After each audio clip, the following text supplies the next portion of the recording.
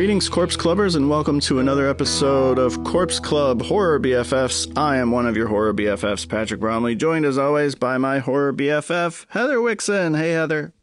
Hello, Patrick. Happy holidays. Happy holidays. Thanks for staying up late to talk about this movie with me. Is it late? Is it early? I don't know anymore because It's both. I've been up for like I don't even know how many hours now, but it's been a lot. Well, that's why I'm going to trick you and just continually switch which version of this movie I'm talking about. Look, you cannot. They just keep remaking it. You cannot thwart me. I will be ready for all versions. Let me open a few extra tabs on my computer. Give me a second. We are talking on this very special holiday episode of Horror BFFs about the 2006 remake of Black Christmas, also known as Black Xmas. That way you know which version we're talking about. The X is helpful. X gonna give it to you. Wow, R.I.P. I know, I'm sorry, but I just love the Deadpool usage of it, so we frequently still say X gonna give it to you in our house. So this is Black Christmas from 2006, directed by Glen Morgan and written by Glen Morgan of X-Files fame. Where do we want to start with this movie? Because I just rewatched it for the first time in a long time. I maybe rewatched it when it first came out on DVD and hadn't seen it since. I busted out my DVD that I bought for $2 from a 7-Eleven, only to discover it's a full screen DVD. Nice. So I was like, well, that's why this was $2 at a 7-Eleven. I had to buy mine on eBay, and the disc was totally messed up. Oh boy! So, because it was like $5, and so I didn't give the guy a bad rating because whatever, it's $5. I'm not going to ruin somebody's eBay rating over $5. But then I ended up, I kind of got through most of the disc, and it was just unbearable. So then I ended up switching over to Tubi. Because it is streaming over there in case anybody who's listening wants to check it out. It's not the unrated version, though. It is the rated version. Oh, I don't know which version I saw. I feel like mine was probably unrated. If it's on the DVD, it probably is unrated. But it was full screen. Oh, you know what? It may not be then. You think?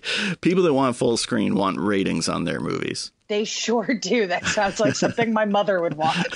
She was one of those who always bought the full screen DVD. Oh, no. And it frustrated me to no end. Thankfully, she's on Blu-ray now. So there's like I don't have to get annoyed with her preferences on how she likes to view things. Yeah. But that was a frustrating few years where I kept trying to explain to her, like, this is the worst way to watch a movie.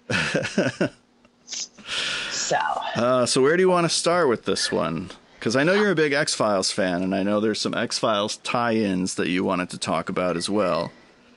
Yeah, I think for me, so I was somebody who dragged my ex to see this on Christmas night.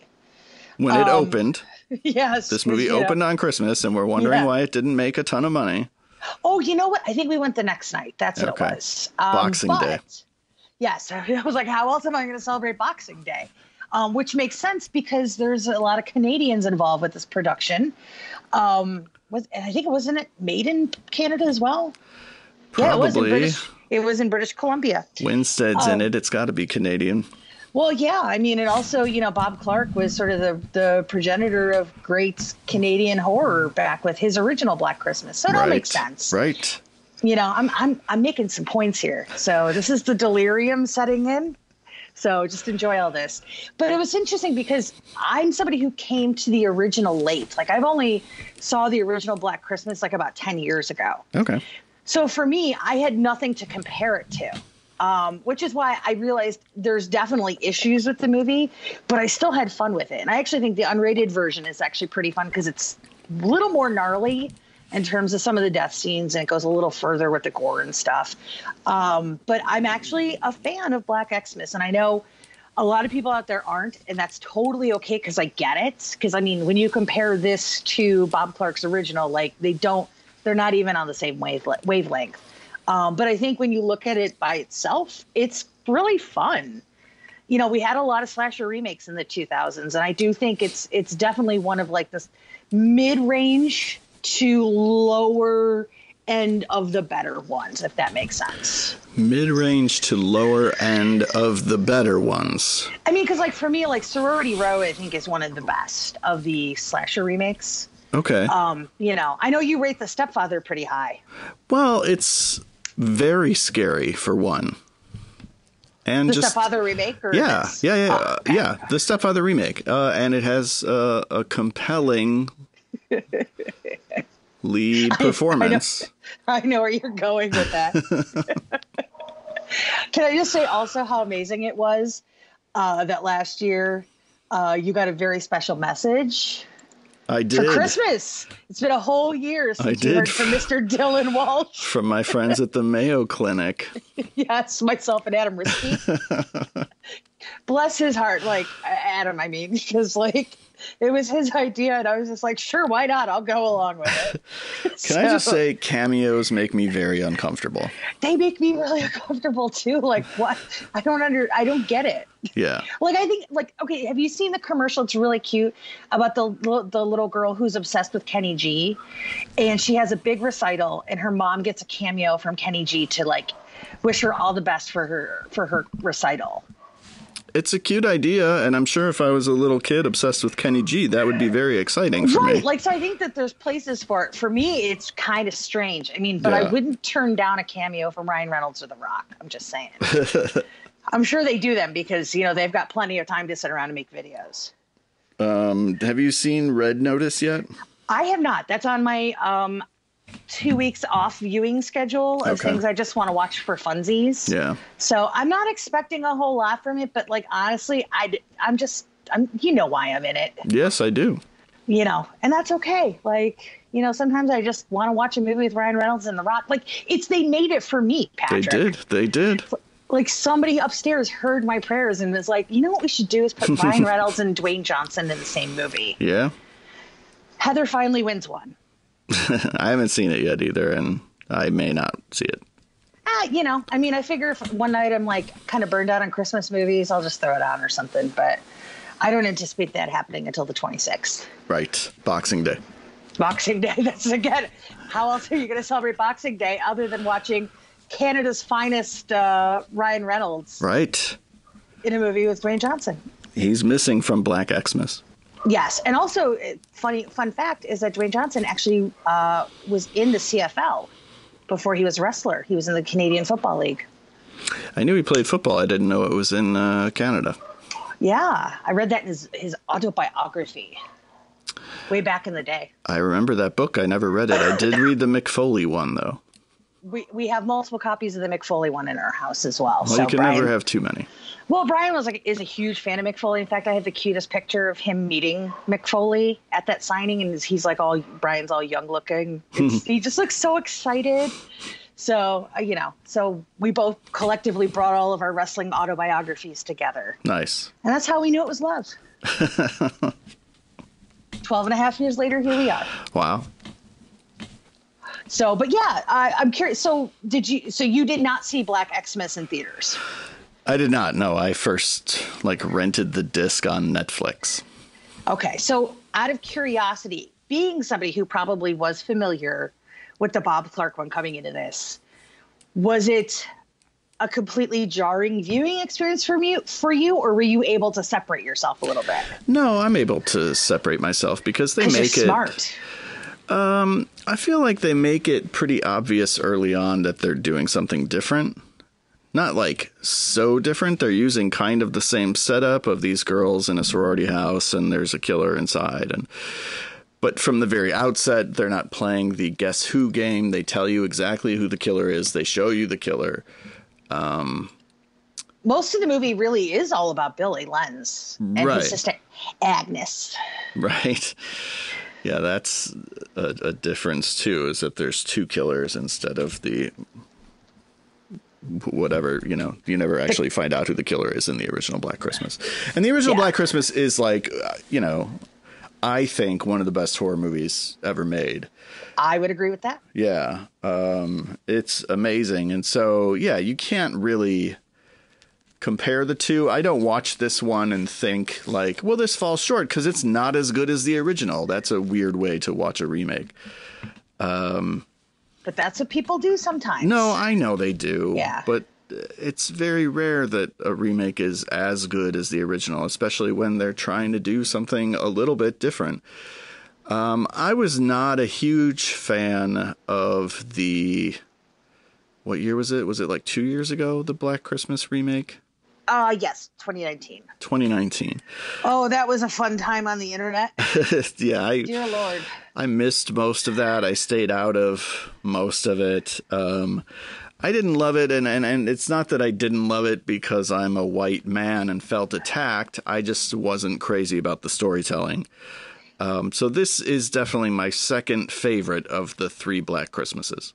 Yeah, I would agree. Like, I have some issues with the pacing of 2019. I will say I wish, because again, the things, and I've said this time and time again, whether in writing or us talking on podcasts, especially when we were doing our remakes run there on Horror BFFs for a while. Right. The things that I really look for in a remake is, one, does it pay tribute to the spirit of the original, and does it set out to chart its own path? And for me, Black Christmas 2019, I wish they would have leaned into the weirdness that comes out of nowhere in that last 20 minutes. Right. Because that to me was freaking awesome. And I know people disagree, and that's fine. But like, give me more weird cult shit. Like that was to me the most interesting part of it. Yeah. Is that the whole movie is this sort of damning, examination of, what these men have been perpetrating, against women on their campus. And then ultimately you come to find out that there's something else working, sort of in the background. I'm trying to be a little vague because in case people haven't seen it. Right.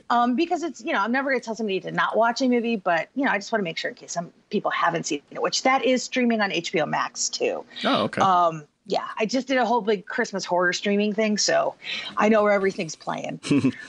But yeah, so it was fine for me. I think there's things about it that I really appreciated on a personal level, that I wrote about a few years ago, just because it's a movie that I wish kind of existed when I was a teenager, because I feel like that might have spoke to me differently than it does as an adult, and a little more separated from things. And, so I think what I like about Black Christmas 2006 is like, we were sort of in this era.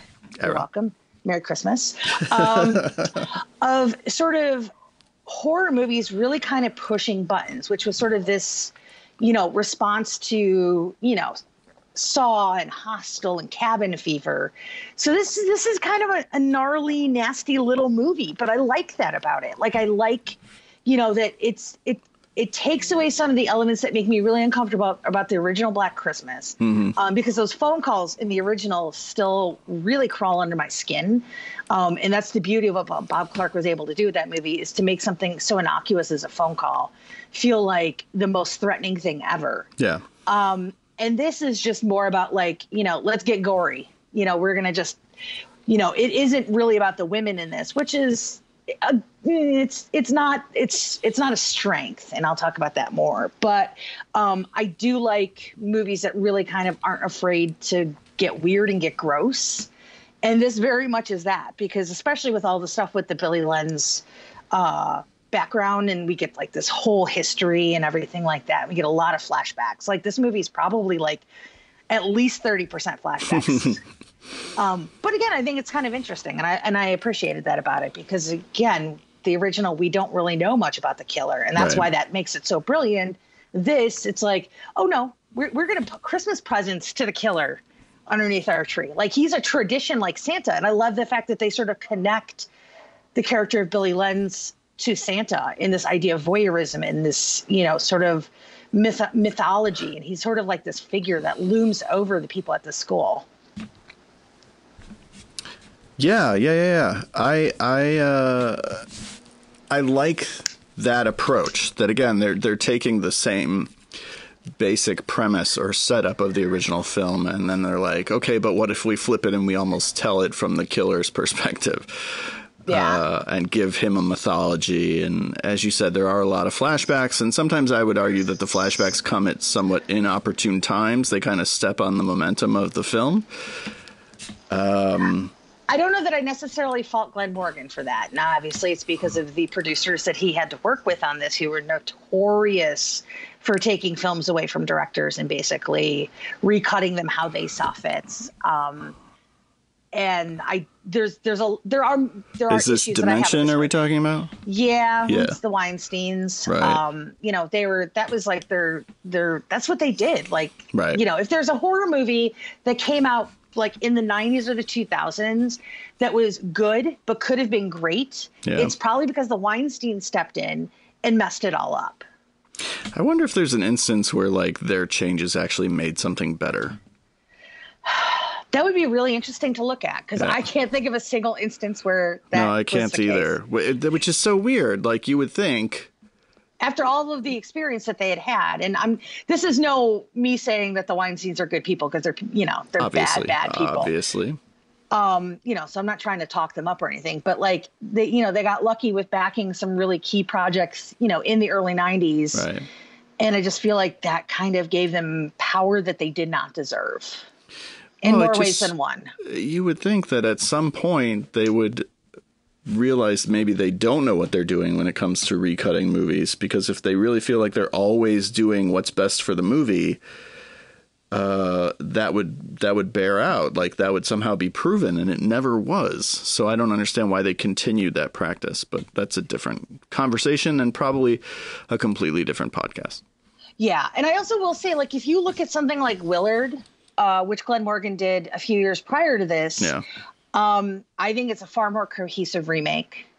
I think there's some pretty strong things about it. And it's interesting to see a movie that I don't feel like he had a whole lot of interference to contend with. Right. Versus something like this where you could feel the producer's fingerprints all over it. Sure. And they're meddling. Sure, yeah. Which is kind of a bummer. You know what I mean? Like, I'd love to, if we're talking about like Snyder cuts and whatever, like, I would love to be able to see. I'm always talking about Snyder cuts, to be fair. Yes. So, like, let's get a Morgan cut of Black Christmas 2006. That would be interesting to me, like, to see what he really wanted to do with this movie, because the pacing is just weird. You don't really settle in with any of the female characters at all. Right. Like, we're just sort of thrown in everything. And knowing who Glen Morgan is as a storyteller, like, I don't feel like that's him. Okay. You know what I mean? Yeah. I have a somewhat perhaps controversial argument to make about the casting, because the movie does have a pretty stacked cast, and not everybody was huge at the time. Well, you also have Winstead playing a character named Heather. So that's 3 stars right there. I don't. Katie Cassidy is good. She does what's asked of her, but I do watch this movie. I was watching this last night and this morning. Most of the time, kind of personally, I find a lot of the supporting actors more compelling than I do Katie Cassidy. And I know she's royalty, and she, of course, is in the 4-star Nightmare on Elm Street remake. So she is... She's like the remake queen. Unassailable horror royalty. Because she was also in When a Stranger Calls. Was she really? Wasn't she? I think she was. Oh my gosh. Well, she is the remake queen. I'm curious. I thought it was Chloe Grace Moretz, but she might have some competition. Oh boy. I just found myself wishing that you were following other characters and not Winstead or Michelle Trachtenberg or even Lacey Chabert was like playing the lead, was the final girl instead of Katie Cassidy. Yeah, I will say though, and this is no slight against Olivia Hussey in the original Black Christmas, because she's phenomenal and I love her. But I also think Jess in that movie is kind of the least interesting character in that house. Yeah, she is. That's true. You know what I mean? So I almost feel like, in a way, it's like you this think that was on purpose? They were like, who's this? I don't know, but I will say, like, it is a shame when you look at this cast and you kind of waste all of this talent, because you have somebody like Katie Cassidy, who's clearly gone on to do some pretty great things. You have Michelle Trachtenberg, who obviously was coming off of Buffy, and she's pretty, she's a little bit of a spitfire. I loved Lacey Chabert because I loved Party of Five. I was never a Party of Five guy. Oh man, you're missing out. And Lacey Chabert does mostly like Hallmark movies now, right? Yeah, she was also the original Meg on Family Guy. She was before Kunis? Yeah, she was first season Meg. Wow. Yeah. What's the story there? Why did she get replaced? I don't know, but I'm glad because I love Mila Kunis. Sure. So, I mean, who doesn't? Like, she seems awesome. Although apparently she doesn't bathe her children or something. I don't know. That's what the internet said. I don't know. Well, the internet's never lied to me before. That's true. I would even say somebody like Kristen Cloak, who of course shows up in the Final Destination series. She's a really interesting actress, and we'll talk about her connections to X-Files too. But and you have somebody like Oliver Hudson in this as well, who, has gone on to do a lot of TV and things like that. Yeah. It just feels like they could have given this cast more to do because the talent is there and they're doing everything they can do with what they've got. Right. But it's not enough because ultimately in this movie, the whole story of Billy and Agnes Lenz is the focal point and is the most interesting part of it. So it's kind of a bummer when these girls die that you're kind of just like, oh, okay, that was cool. You don't care. Where it's we rewatched the original Black Christmas a few nights ago, just for funsies because it's the season, and Phil dying in Black Christmas 74 still makes me really sad. Even to a degree, oh my gosh, I'm blanking now because I'm tired. Lois Lane. I'm totally blanking on her name. Margot Kidder. Even her character, Barb. Terry Hatcher? No, I'm kidding. Oh, I know. There's only one Lois Lane as far as I'm concerned. Yes. Don't tell Amy Adams, right? Wasn't she Lois Lane? She was in the Snyder Cut. Let's keep bringing that up. Yes, let's do it. Let's get those numbers up, Patrick. So, and even Barb, who's super abrasive in that movie, but she's clearly going through some stuff. That movie really lets those characters breathe. So when bad things happen to them, it hurts. It hurts you as a viewer. We're here, you're just kind of cool, let's kill some people. And I mean, part of that is probably due to the sort of sensibilities of people watching horror in the 2000s versus the 70s. So sure. It's I get it, but because I think because of the success, because I think Texas Chainsaw Massacre was 2003. Yeah. Yeah. So, we were just, I think at that point we're just raring to watch bad guys do bad things. Right. And unfortunately in this instance, we just lose these girls along the way, which is kind of a bummer. I mean, they have some pretty cool deaths, but a lot of eyeball gouging. Oof. Love it. So many eyeballs. As a Fulci fan, there's a lot in this movie for me, but I do not like eyeball trauma. I feel like he would have been a fan. Oh, for sure. I feel like he would have been Agnes's biggest fan.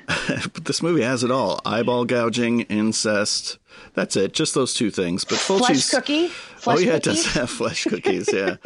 That doesn't seem as much up Fulci's alley. But the eyeball trauma and the incest, he's all in for.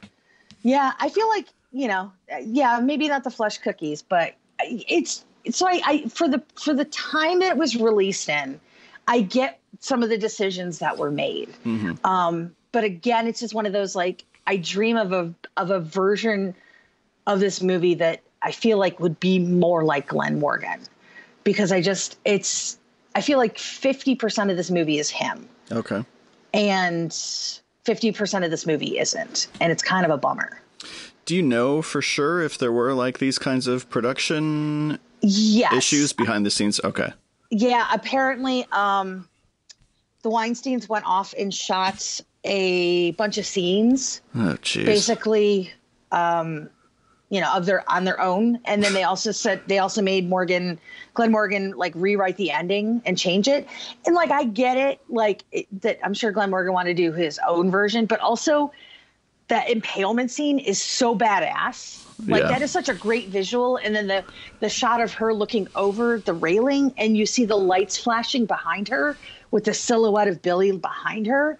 That's freaking cool. Yeah. That's a really cool shot. So but yeah, there was a lot of headbutting.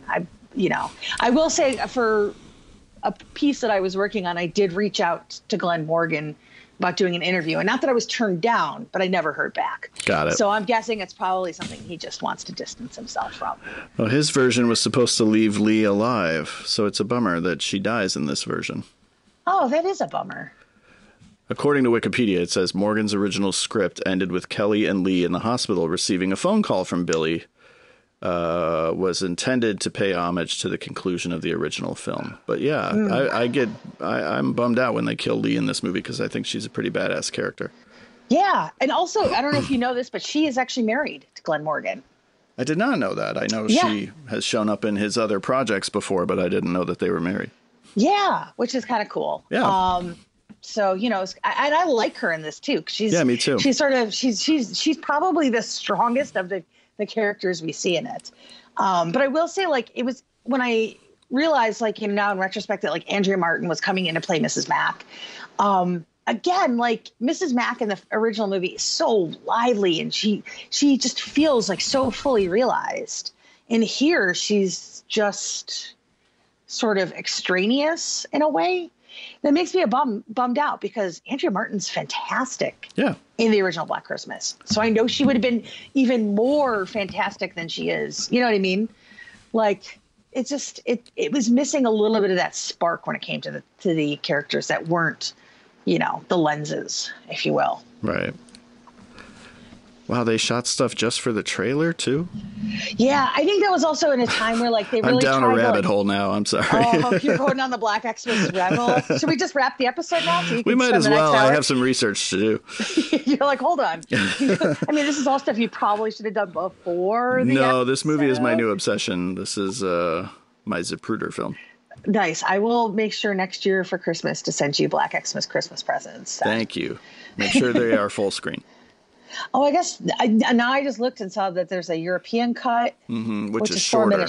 Yeah. Oh my God, how many versions of this movie are out there? So somebody could be listening to this in the UK and be like, "What are you guys talking about? Like, this is the version we have." So I don't even know what versions we're even talking about anymore. But we did mention X-Files. Yes. So I think that's part of the reason why the movie actually worked for me the first time I saw it, even though I could see its very obvious flaws. Is that me being a huge X-Files nerd? You know, pretty much whenever Glen Morgan worked on something outside of X-Files, like I was there. You know, so I was very much, you know, I went to see Willard in theaters. I saw Black Xmas. You know, I was there, and it's fun because like going back and watching it now and kind of realizing the connective tissue. And I mentioned this to you, like when I texted you, I was like, you know, for this episode, you should probably watch the X-Files episode at home because holy crap, there is so much overlap between that episode, which is by far for me, probably my favorite episode of the entire series. Oh, really? Oh, because it's so dark. Yeah, it is. Like, it is dark. Like it's one of those things. Like I remember after it aired, like people were freaking pissed. Because it was like, this was before a time when you had TV ratings. Oh. And, you know, you're showing in the first 3 minutes of this episode, like people burying a deformed baby alive on like a national network. Right. After The Simpsons. Yeah. At a time when you don't show things like that. Like these days, that'd be nothing because of like Walking Dead and stuff.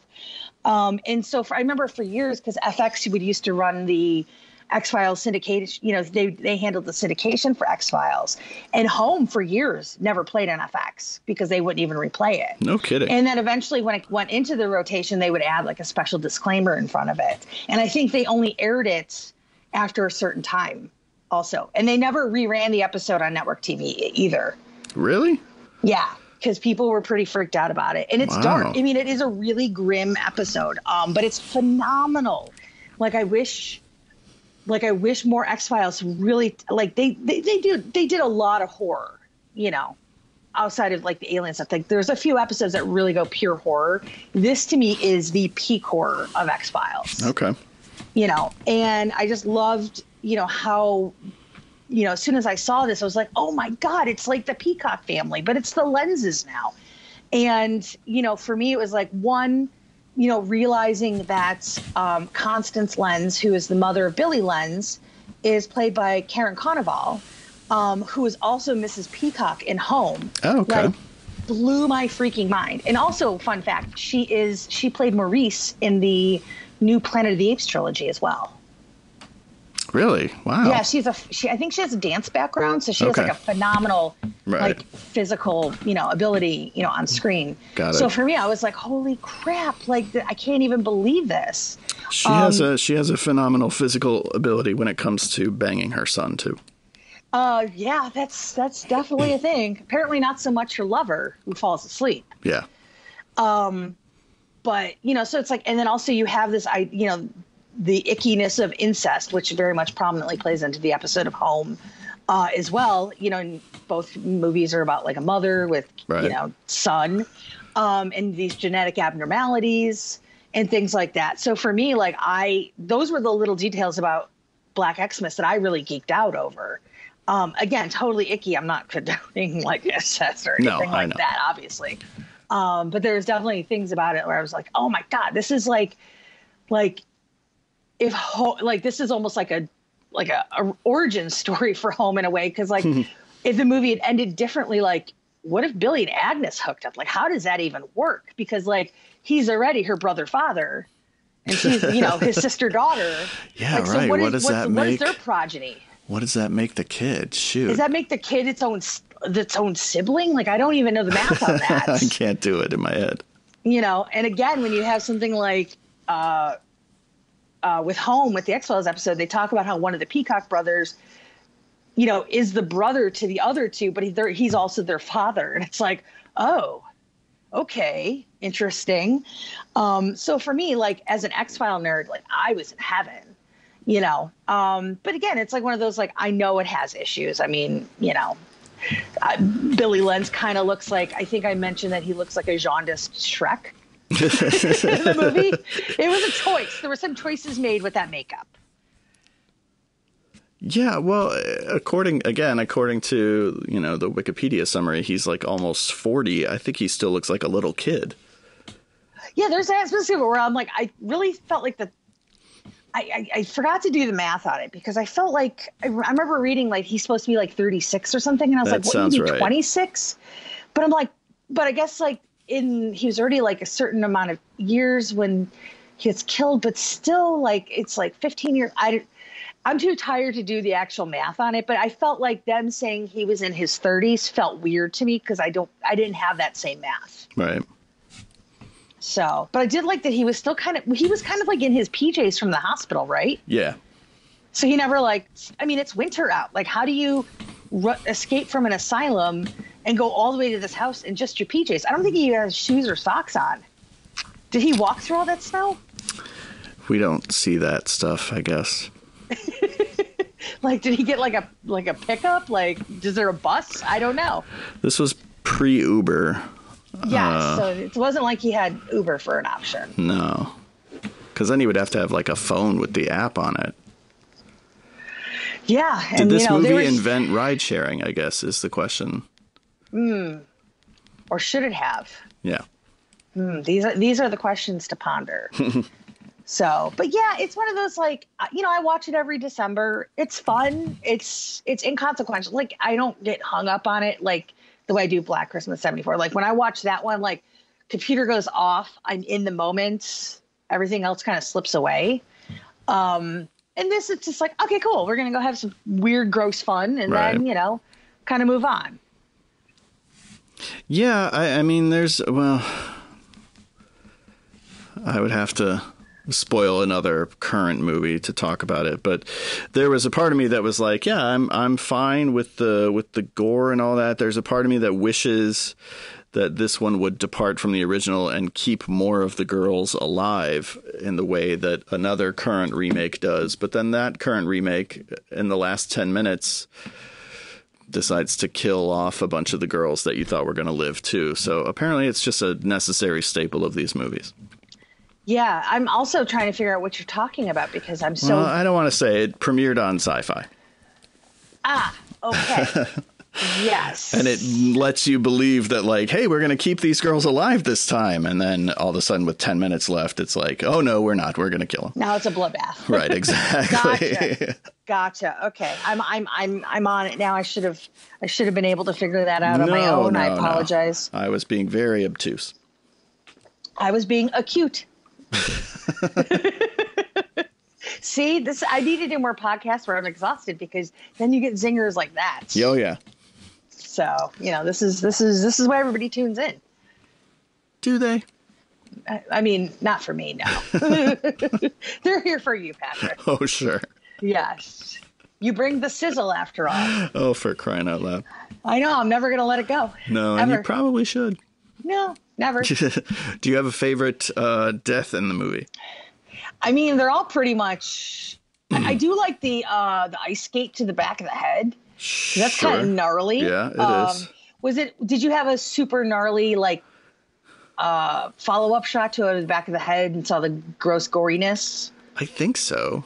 Okay, because I was going to say that's the unrated. Okay. Yeah, because it kind of lingers there on that shot for a little bit. You see a little blood ooze out and stuff like that. Yeah, I think so. Okay, then maybe you did have the unrated. There's a couple deaths where it's like blink and you'll miss it, where I was like, did they even show that? Oh, yeah, they're really... you can't, not pay attention to this movie, because you're going to miss, plot points. You're going to miss deaths. It does not rest on its laurels. It literally gives you a kill in the first 4 minutes. Yeah. And it's a really fast kill also. I do appreciate that it uses plastic bags a lot, because that is probably one of my favorite, and it ultimately becomes the iconic imagery of one version of the Black Christmas poster and stuff like that. So I like that it kind of just keeps sort of being this theme. And then, after Billy gets him, hooks him, Agnes scoops out their eyes. And, so it's a nice little tag team. Did you catch the other Bob Clark reference, a reference to another Bob Clark movie in that movie? I mean, I'm assuming it's A Christmas Story, but I don't know what the reference is. There is a leg lamp in their living room. Oh, I don't think I saw it. Yes. It's in the back corner. You see it a lot when Lacey Chabert is sitting on the couch. You see it quite a bit in those shots. But I always just thought that was fun. And apparently Bob Clark was totally on board with this, worked, really closely with Glen Morgan, because he used, I guess they met over the idea of exploring Billy Lenz a lot more this time, because I guess that was something that Bob Clark had wanted to do with the original Black Christmas. And I'm glad that ultimately he decided against it. But he did have a whole backstory built up, about who Billy was, who Agnes was, their story and things like that. So I think there was some elements from Bob Clark's ideas that ended up, coming into the script that Glen Morgan wrote here. I did think it was weird when the characters kept talking about going to a club called Porky's. Yeah, it seems a little idiosyncratic, doesn't it? They're just Is wedging. That the right word? Right? Sure. Right word. I mean, it's a word. Sure. Let's make it work. That's us. Idiosyncratic. They should have. This whole movie should just be Bob Clark fan fiction, and they just keep working in as many references as possible. That would have been great. That might have bumped it up another half star for me. Maybe. Is Porky's Bob Clark's worst movie? It's probably not, right? Because he made Baby Geniuses. Oh, I'll be honest. I might watch Baby Geniuses more than I would watch Porky's. And the only reason I say that is because I'm pretty sure parts of Baby Geniuses was shot in Villa Park, Illinois at the Ovaltine factory. Really? I think so. I'm going to go down my own rabbit hole right now. All right. But I'm pretty sure they shot some scenes there, which was right down the street. And the Ovaltine factory in Villa Park was this sort of place where you try to dare people to go into, but nobody ever got into it because the fence was too freaking high. So now I'm going to go down a Baby Geniuses hole, and this is all your fault. I saw Baby Geniuses in a theater. No, you didn't. I did, because I had to babysit my best friend's girlfriend. Because it was a thing where they couldn't hang out, but so I would have to hang out in his place. And in '99? In '99, yeah. How old were these people you were hanging out with? Yeah, no, they were my age. I mean, they were 21, 22. What? And she wanted to see Baby Geniuses, and I was like, okay. So that's what we did. That is really crazy. I saw it on the big screen, projected on 35 millimeter. Now you'd have people like freaking out if they could see Baby Geniuses in 35 millimeter. Yeah, you would. There'd be somebody who'd be like super into that. There'd be a line at the New Beverly. I don't think it's Baby Geniuses. I think it's Baby's Day Out. That sounds more accurate because that's John Hughes.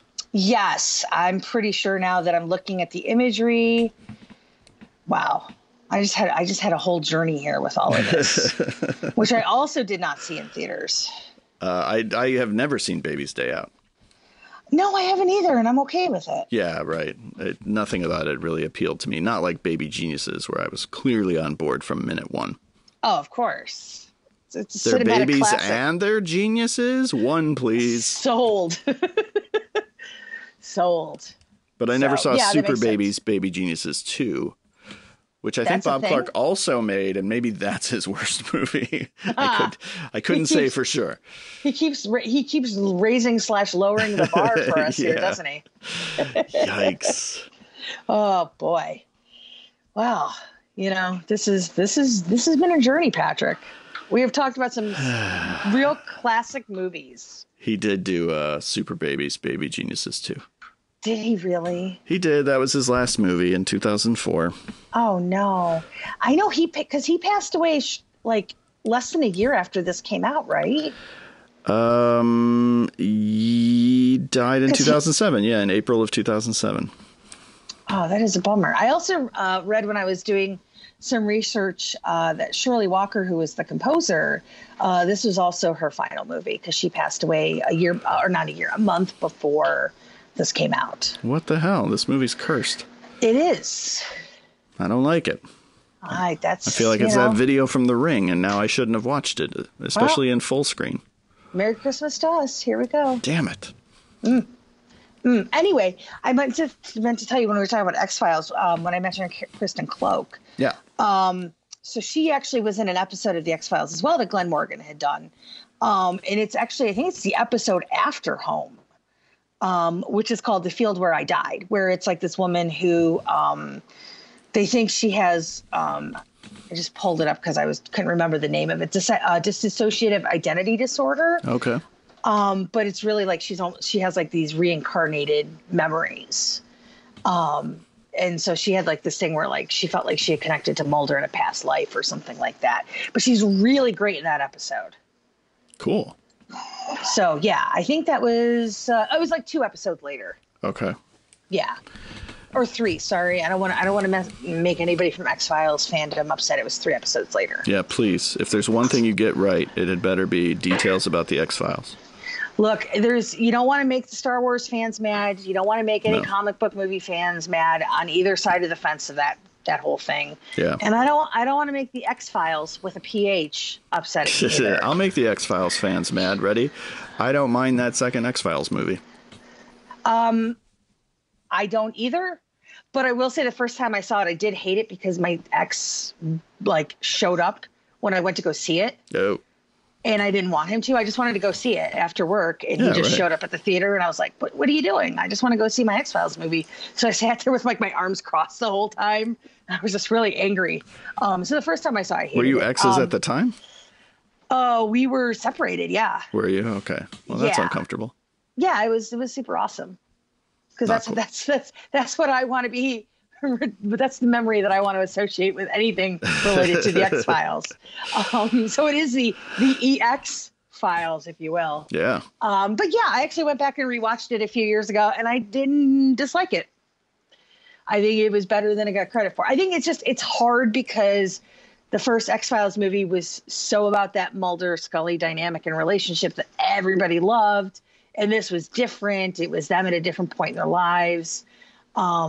And, Billy Connolly is playing sort of this really unsavory character that you're supposed to care about, but there's aspects to him that just makes it impossible to care about. So, and I'm glad I gave it another viewing because I liked it more the second time, for sure. I haven't seen it since the theater, but I remember not hating it. Did my ex show up and go with you too? I assume so. There was just some random guy that was sitting next to me the whole time. Yeah. Being like, are you sure you don't want popcorn? Yeah. Are you sure? Yeah. And you're like, no, I'm good, dude. So, yeah. I don't think he's listening to this anyway, so I don't feel bad making jokes. It's fine. We're all good. All right, good. But it was just one of those things where I was just like, really? We're doing this? Okay. So I was like, I just worked like an 8-hour shift at Super Target. I just want to go watch my X-Files movie in peace. Understandable. You know, I'm a girl of simple pleasures. Yeah. That's all. Yeah. So. What else we got to say about this movie? I don't really know, to be honest. Yeah, I don't either. I feel like we've covered the gamut here, but I will say, right. you know, in the terms, you know, again, the 2000s were this huge boom of remakes, and I don't, you know, it's nowhere near like the badness of something like Nightmare on Elm Street. It doesn't quite hit the same highs of me like as Texas Chainsaw or Sorority Row or things like that. It's just kind of there in the middle. But it's still a movie I enjoy getting to watch every holiday season. You know what I mean? Like it's still like a fun, weird holiday favorite. Like if you're in the mood for something gross and goopy and, you know, I guess, you know, family fun. Yeah. No, I would agree with that. I think it's messy, but it's energetic. It moves along pretty well. I mean, it wastes no time going. Right. So, you know, I mean, it's like I said, I've seen worse, you know, Christmas horror movies. Let's just put it that way. Oh, I'll bet. Far worse. I'll bet with some of the stuff you've watched for columns you've written or, you know,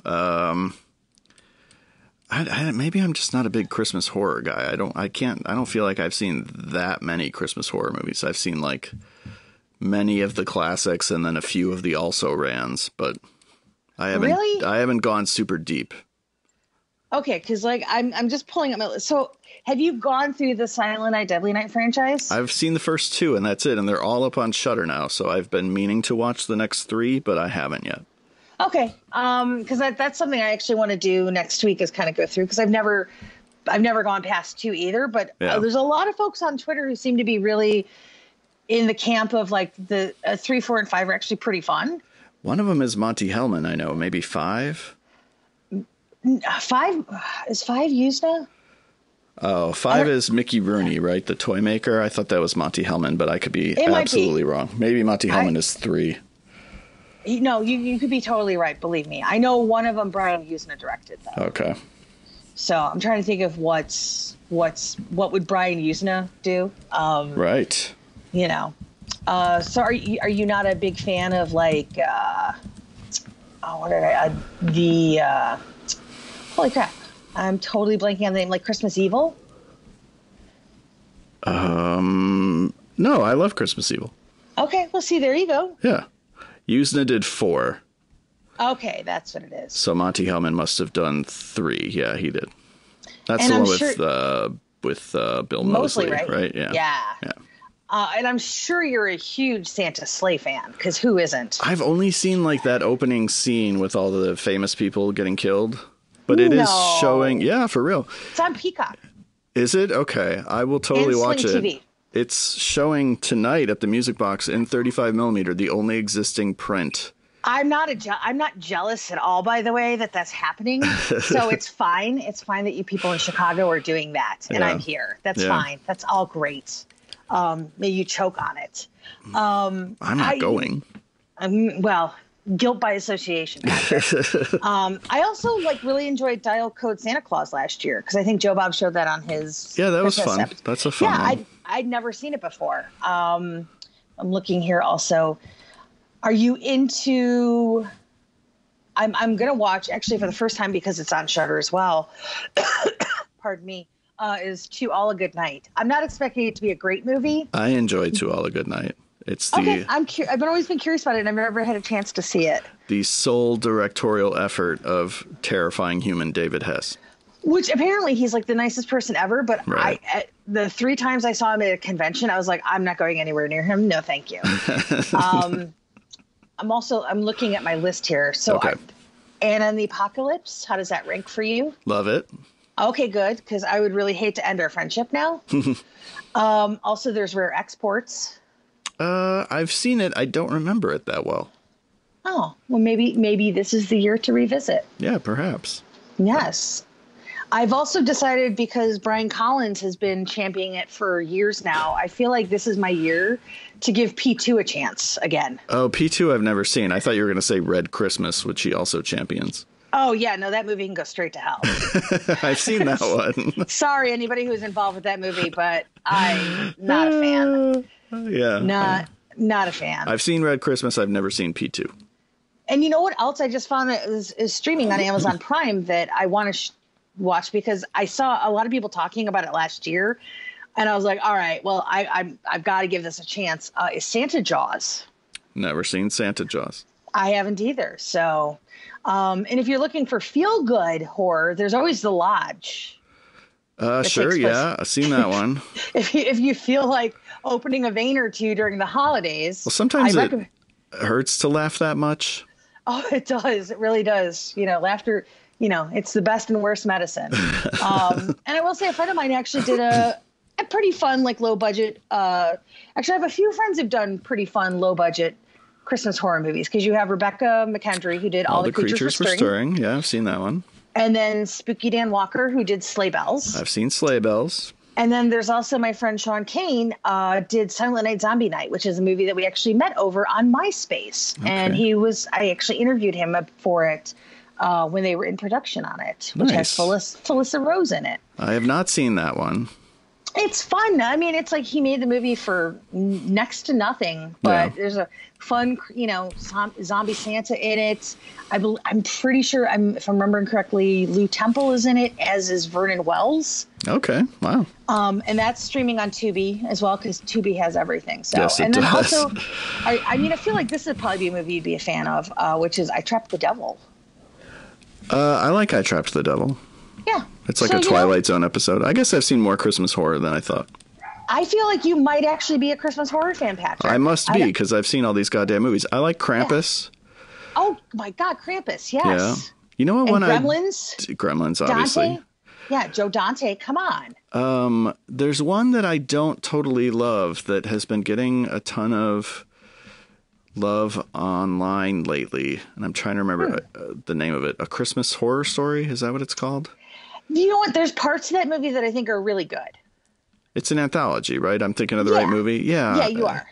Yeah, there's parts. I just don't feel like any of the stories pay off, at least from my memory. It's been a few years, so maybe I'm due for a revisit.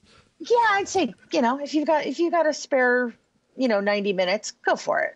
Can't hurt. I mean, it could hurt. Who am I to say? It could hurt. I don't know. All that laughter could just really hurt. Well, nothing's going to be as funny as The Lodge. No, I mean, look, movies don't scare me anymore. Like, I'm past that point. Yeah. But that movie actually gave me panic attacks. Really? It did, because I remember I saw it at Sundance, and I literally woke up in my hotel room that night because, like, it was the first night of Sundance. I get a little disoriented when I'm traveling, because sometimes I'll wake up in the middle of the night and forget that I'm traveling, and I'm like, wait, this isn't my bedroom. Plus altitude kind of messes with your head a little bit, like that first day that you're there. Right. And I literally woke up at one point in the night, and I thought somebody had duct taped my mouth shut. Oh my gosh. And I woke up and I felt like I couldn't breathe. Yikes. And then there was another time in the night where I actually felt like somebody was pulling me. It was, I've never had that happen with a movie that I've covered ever. Awesome. Yeah, so that was a super fun experience. I was like, I really think that movie was done extremely well. I think it's really dark and disturbing.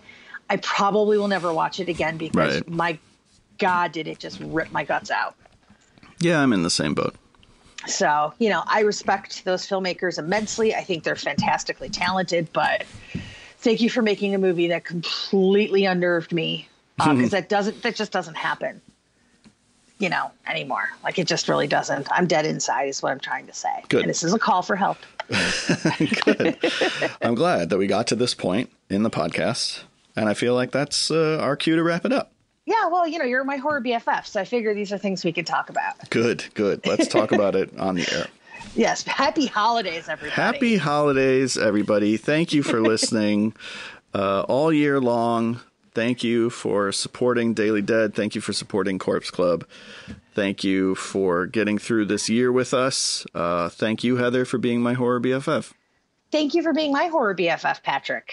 Until next time, everyone, stay scary. And Mary.